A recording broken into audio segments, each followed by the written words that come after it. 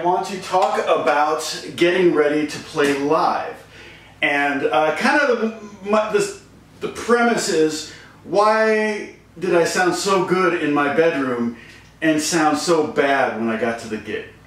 That was something I struggled with early on. I would practice and practice and practice, and when I would get to the gig, I would just not play.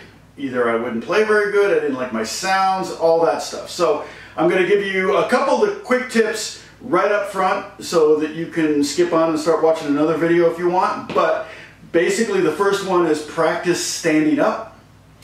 Okay, if you're going to stand up in a gig, you need to be standing up. If you're sitting down at home and practicing, then the ergonomics, when you sit down, your guitar is going to be further up here. Now if you like that, then you make that adjustment to your strap so that the guitar is exactly where it is when you're sitting.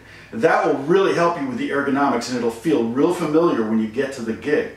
The second tip is to practice loud. Now that's not easy for everybody, because if you live in an apartment, your neighbors won't appreciate that. But if you live in a city, almost every city, even smaller cities, have something called rehearsal studios that you can rent by the hour. So if you've got a gig coming up and you want to do your best, I would suggest renting a rehearsal space. You can get them sometimes for $10 or $15 or $20 an hour, a couple hours, go through the set. The great thing about it is they'll have a PA system, so you can put your MP3s in, bring your phone, just hook it to the system, and you put together a set list and just jam right along. So that is basically my two main tips for not sucking at your gig. And the bottom line is to try to create the environment when you're practicing that you're going to be in at the gig. There's one thing though that you can't create, and that is the audience. That's the X factor. That's the thing that makes you nervous, that you're playing in front of people. So I have a few tips that will help you not be so nervous when you're playing in front of people, and that will help you play better, okay? One thing is, you can always close your eyes, okay? If you can play without looking at your hands, then you don't need to necessarily have your eyes open. And if your eyes are closed, you can't see them, and if you can't see them, you probably won't think about it. It'll actually, closing your eyes will help you focus your other senses on what's going on, and that'll help you focus on your tone. And that may be dialing in your tone, it may be the tone of your pick against the strings. It'll also help you focus on the other musicians. Of course, if you got drummers giving you signal cues and you don't see them, then obviously you want to keep your eyes open for that. Okay. The other thing you can do is be prepared. As much rehearsal, as much practice as you can go into a situation, the more you're prepared for that gig, the less nervous you're going to be. That's always true. If you don't think you have anything down, or most of the songs down, or some of the songs down, or even the one solo that you've got to do, or whatever, if you don't have that down, you're going to be freaking out about that all the way until you do that part of the service or part of the gig. So I said service because one of the things that I did when I play at churches, a lot of times I would get there early so I could practice loud.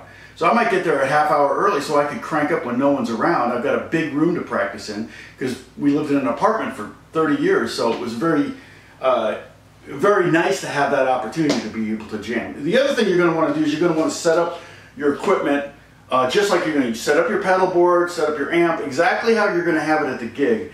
And you'll find that when you get to the gig, it'll sound more like your practice situation, okay?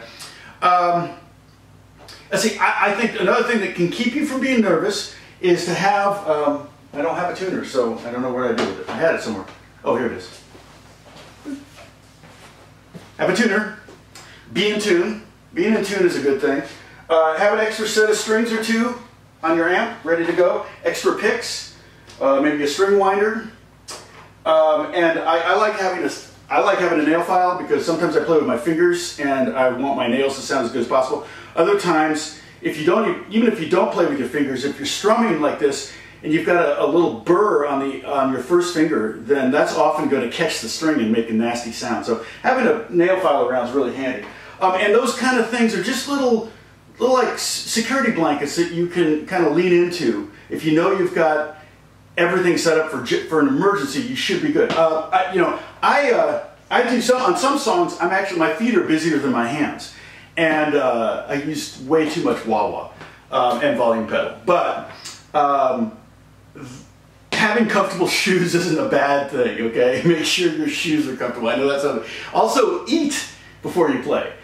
Some protein. Don't overeat, but don't starve yourself, because that's just gonna put you in a not good place physically, and that may help. That may hurt your performance. The other thing I always do, I'm always early. I always like to plan on being there half an hour before I'm supposed to be there, because you never know what's going to happen. You could have a flat tire on the way, you get pulled over speeding. That's never happened to me. Or when you get there, the system may not be working right, or you might have a cable that's bad, or you open your case and the string is broken. There's a lot of things that will help you if you're early, you're much less likely to be nervous. You're much less likely to be nervous leading up to the gig, and if you're not nervous leading up to the gig, you probably won't be nervous during the gig. So basically, my 3 tips are: practice standing up, okay? If you're standing up in the gig, practice standing up. Practice loud. And if you have to wear earplugs, you can do that. If you're going to wear earplugs at the gig, you can also do that. But you don't have to. If that's not what you normally do, then that would be detrimental, because you're not hearing the tone. And I'll tell you another reason why you would practice loud is the guitar quiet in your bedroom or wherever has different reactive properties with the amp than when it's loud. When you're loud, the whole